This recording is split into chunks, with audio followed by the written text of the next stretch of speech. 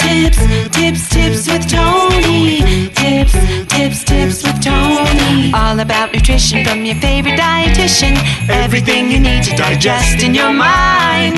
Tips with Tony. Tips with Tony. Making you healthier one bite at a time. With Tony. With Tony. Woo. Hello and welcome to the Tips with Tony podcast. I'm Tony Marinucci, your registered dietitian, helping you get healthy one bite at a time. This topic is something that comes up very often when I work with my clients one-on-one, and it's all about how to prevent the weekend binge. I think we have this history, I think maybe it's diet culture, restriction, or the fact that, Monday through Friday, our schedules tend to be really structured and routine, so it's a little bit easier to not have even the time to overeat. But then on the weekend, it's a little bit more freeing. We don't have a usual routine. Maybe we wake up later. Maybe we don't have to be anywhere, or maybe we're around, or maybe we do have to be somewhere, and it's like a social situation.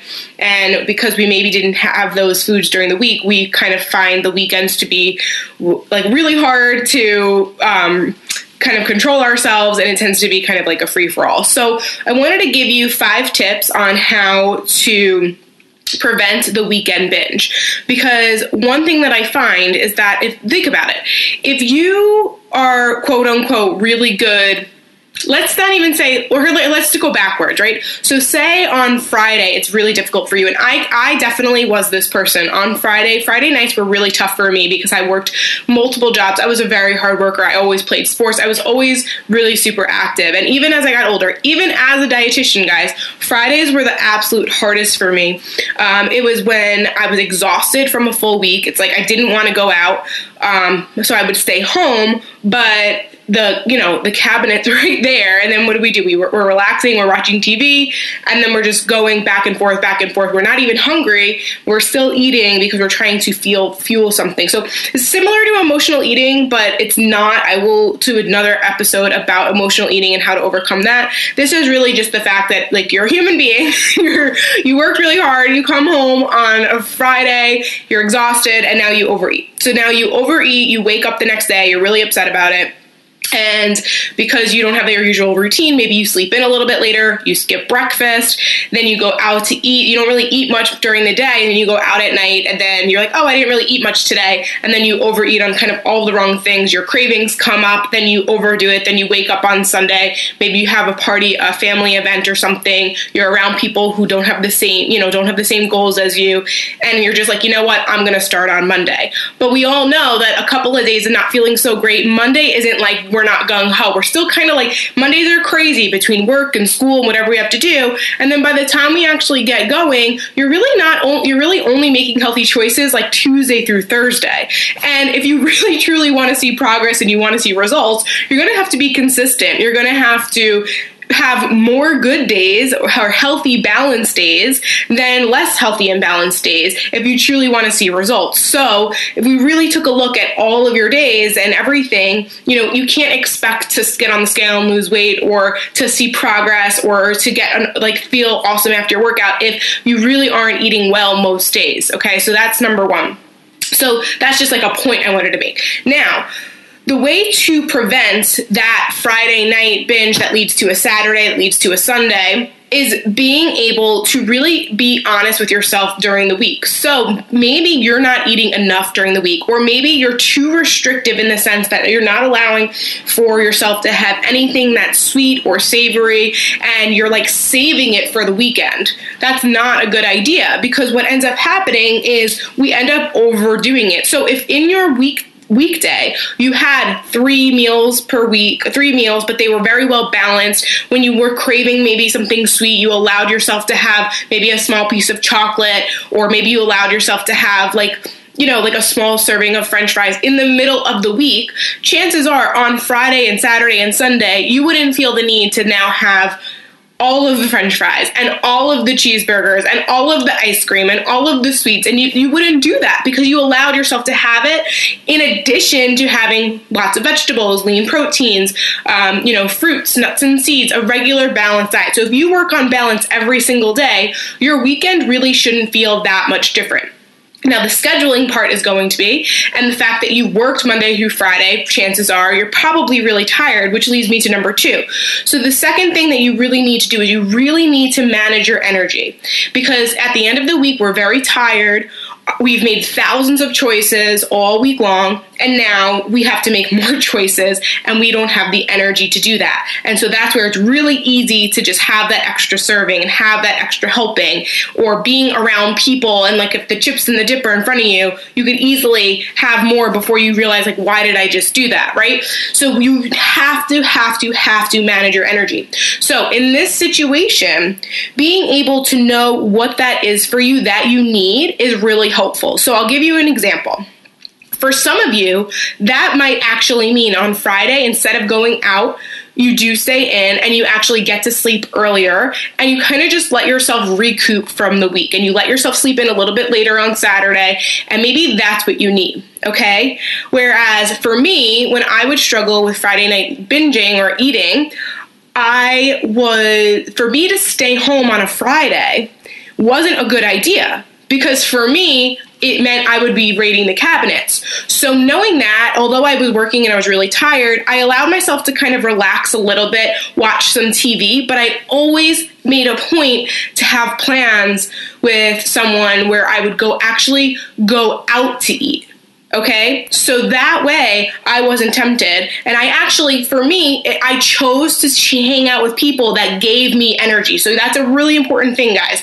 If you choose to surround yourself with people that make you laugh, that you enjoy spending time with, you're actually going to feel like you don't even need sleep sometimes in those moments, right? If you're in a relationship with someone that you love and they make you happy, and you go on a date with them, you're going to feel really good after. But if you go out with someone that you don't really like, you don't really enjoy, and then, maybe they're negative, or maybe they're just like not your person, and you don't vibe well with them, well, they're just going to make your situation worse, and they're going to pull from your energy, and then therefore when it comes to making choices for yourself, are going to be really difficult to do. Okay, so that's a really important thing, to know who you are, and to know that sometimes we need a night out with friends and go out dancing, and that's a fun way, and yeah, we're expending energy, but really that's like filling us up. Like for me, that's something that I enjoy, that's something that I love, and it's better than me sitting on the couch and overeating, right? But for some of you, maybe you need that, maybe like on a Saturday, but Friday, you're so done for, you just need to go to sleep, because if you're sleeping,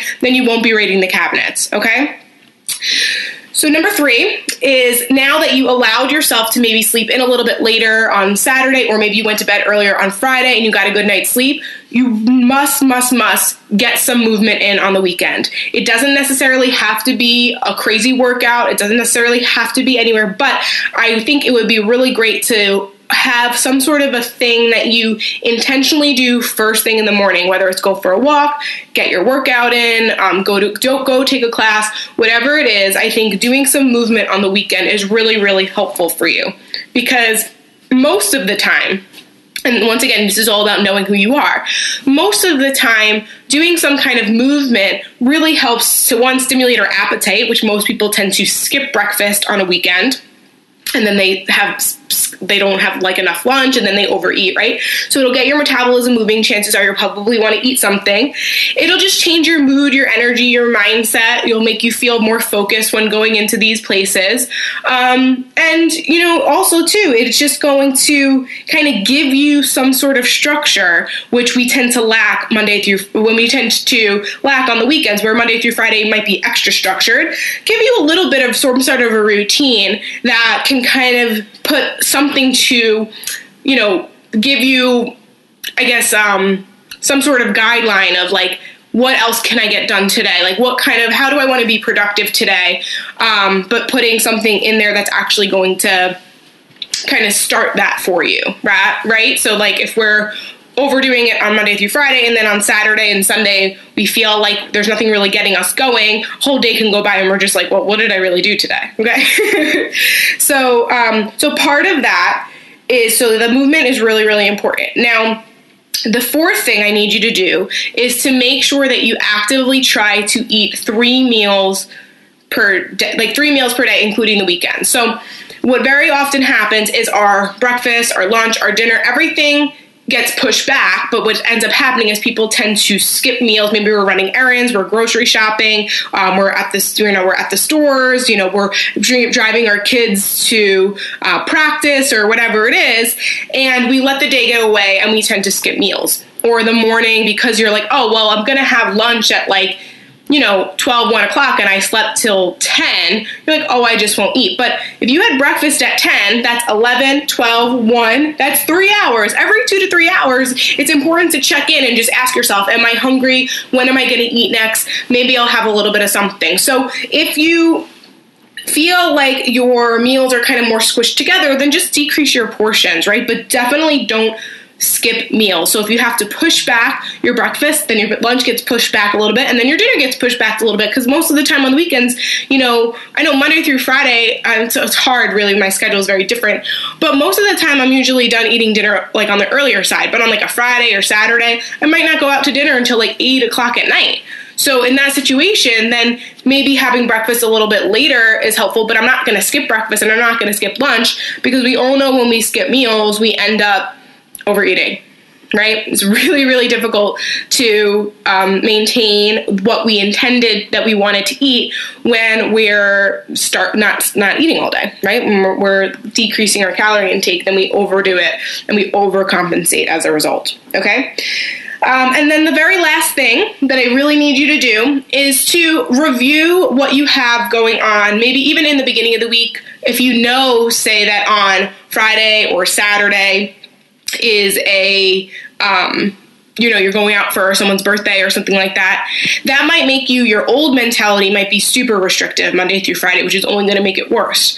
But in that situation, I think it's helpful to just know what you have going on, so that way you can plan accordingly, right? So if you're going to this Mexican restaurant for your friend's birthday, look up the menu beforehand. Go in with some kind of a game plan and try your absolute best to really, truly stick to it, obviously making it realistic, right? So it's being able to make choices, and this is a little bit more so about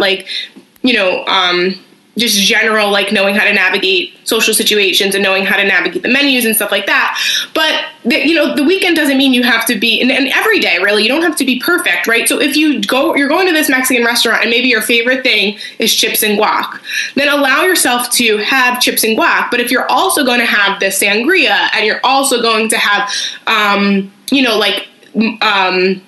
maybe an enchilada with the rice and beans, right? So that's a little bit excessive in that moment. You're not going to be able to, it's going to be really difficult to continue to reach your health and wellness goals, and possibly if you're on a weight loss plan, your weight loss goals, if in one meal you're having chips and guac, a sweetened beverage, rice and beans with cheese and tortilla, and it's going to be really hard. Not only is it going to be hard for you to get to your goals, but you're not going to feel good the next day. You're not going to feel good afterwards, right? So it's being able to kind of know where you're going, and that'll help you to create some sort of a game plan. It'll also help you to know what to eat during the day. So if for example, on Saturday you're going for pizza, and pizza is carb rich, carb heavy, especially if it's just cheese pizza, you're not going to, unless you intentionally add some vegetables or have some protein, an animal-based protein or even a plant-based protein.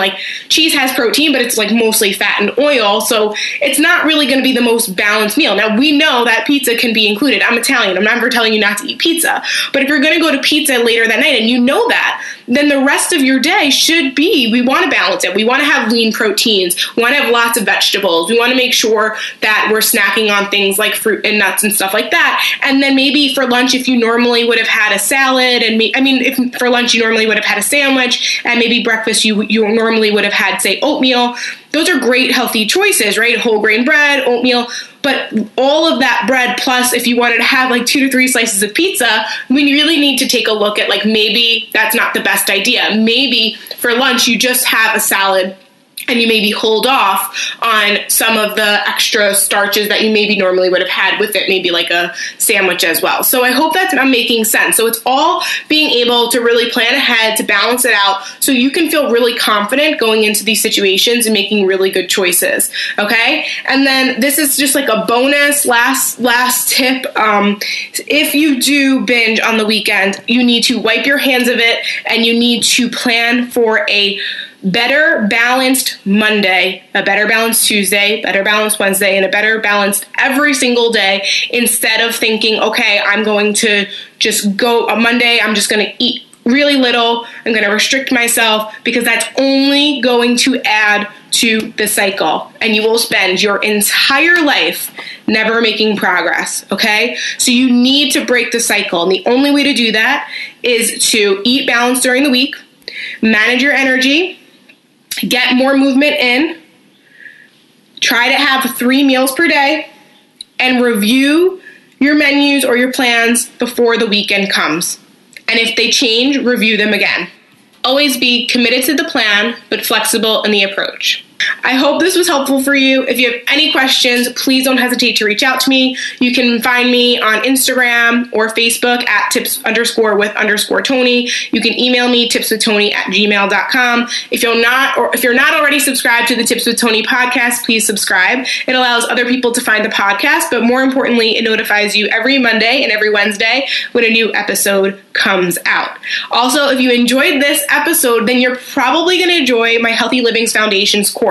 Module 4 is all about how to navigate social situations. We talk about how to prevent the weekend binge, in addition to other things like macronutrients, physical activity, setting boundaries for those that you love. There's a module about meal prep and mindset and overcoming and managing emotional eating. It's an incredible course. If you have not already to check it out, go check it out. www.tipswithtony.com/courses. If you have any questions, just message me. All right, guys, you've been an absolute pleasure. I'll talk to you next week. As always, I'm Tony Marinucci, your registered dietitian, helping you get healthy one bite at a time.